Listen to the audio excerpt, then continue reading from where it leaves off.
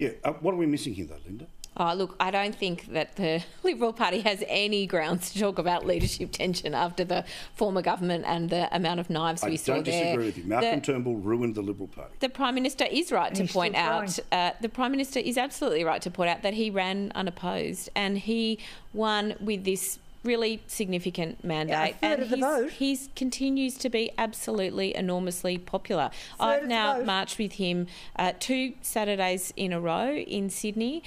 People are absolutely enamoured with him. They cheer him at the tennis. Cheering him in every state and territory that he goes to. He's visiting places in remote parts of Australia. That he's taking cabinets to remote Western Australia. People have never done that. He's getting an overwhelming response wherever he goes, and his popularity and ratings have just gone up and up and up.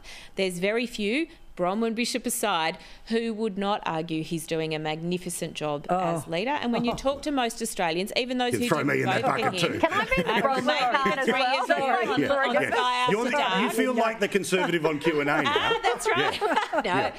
I do think, though, that for many, many Australians, even those who didn't vote for him, they continue to publicly say that he's doing a fantastic job. So, he was elected, he's unopposed. Well, we'll see. I think there's a news poll coming out tonight. Bronwyn, I think he remains incredibly popular, indeed more popular than he was when he was elected as the Prime Minister. And we'll see what happens with it when it comes to Aston. Again, I still think in that scenario that you should be thinking about Labor winning more than the Libs because of the primary vote previously. But if it's about interest rates, if it's actually about cost of living, but then the last election was about cost of living, and then they did nothing after it, and still get the higher fives. Hence why my advice to both sides of the New South Wales election is, 50% say the number one issue is cost of living. Just lie. Because apparently it doesn't matter. Peter Malinauskas told the truth going into the South Australian election, which was, I'm not actually in charge of that stuff.